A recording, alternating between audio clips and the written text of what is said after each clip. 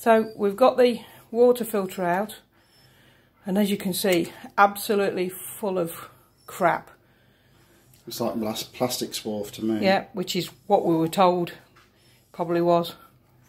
So we'll see if that helps. And here we go. As you can see, all little bits of crap. It's plastic swarf where they've cut the tanks. Yeah, absolutely full of it. So that's certainly not going to help. All inside there, which you can't really see. Oh, no. Look at that. Yeah. Mental. Right. We'll give that a good clean and see if that helps. So we removed the filter, and as you can see, they are just push connectors. And this is, by the way, if people are saying we're ruining warranty, we've had a couple of negative comments like that. Elddis, Brownhills themselves, Brownhills have told the us service to do this. department said to us, if you're capable, this is what you should do to try it. So, apparently it does say... This is a service item, apparently. Yeah, and it is an item that they recommend that you do personally. You know, they're not saying you can't do. So we didn't film taking it off, unfortunately. No. It's in that orientation. I've obviously had to remove my wood. We're going to leave it off temporarily so that we can periodically check this, because we think we're going to have to flush the system 2 or 3 times. But you can see how it sits. These are just push connectors. Just bring the pieces out, and then just show the How viewer. they work. it is as simple as these are on a quick release.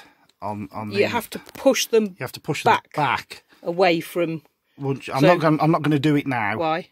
All right, I'll do it now. They push in like that, and they're locked. And then to remove them, you just push the edge back. And then it's a little bit fiddly. It is probably a 2-person job. There you go. It's that easy.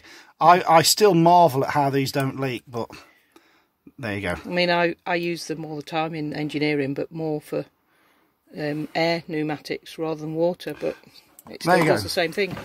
So we're going to put that back together, prime the system, and periodically check it over the next few weeks and see if it solves our problem. As we've said before, you're going to turn the light off.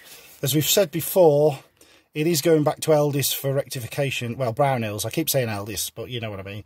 For rectification anyway, if we can't solve the problem. But certainly that swarf was not helping, and I'd imagine... Then they still was the Brownhills guy, very, very helpful on the phone. He said, give it a go and see what it's like inside. And like I say, as soon as we opened it up, you could see the bits inside it. Yeah. Okay. Let's put that back together. I've already pushed this one in, as we've just showed you. It literally is as easy as pushing the connections on, pushing it back into the actual pump itself. That. And then just pulling it back on itself and making sure that it's tight. It's locked. We'll obviously check before we do anything that we haven't got a leak, but they are pretty non-serviceable. Yeah, it's just a drip from the pump, obviously, because we've had the pump out. Just make sure that, like, you've fully emptied the system before you do this, folks. By the way, we have already done that.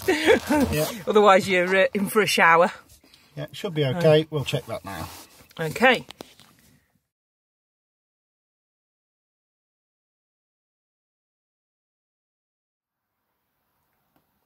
You know, can actually see that there's a tiny bubble in there.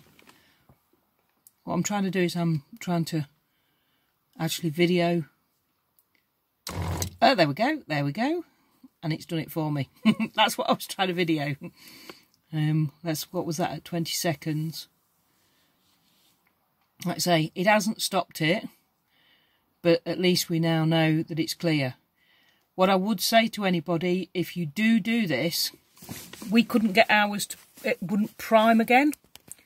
So what we actually did was, we actually turned this pipe so that it was, because this is the inlet pipe, and that's going in, and then that's going, that'll, obviously all of your bits go into there, and the filter goes through to the centre and into the pump. And what we found was that you could actually see the water was halfway.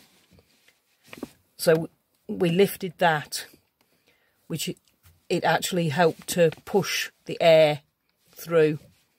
But like I say, you can see a tiny little bubble. It has done it once. Oh, it's done it. You've yeah. got it on film. Oh. As long as you've got it, that's fine, because you could sit here for 5 minutes and wait for it to do it again.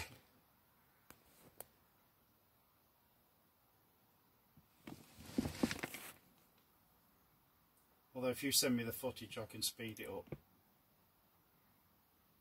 You'll speed it up. There you go. So that was 1 minute and 20 seconds between pulses there. Which is fine in the day.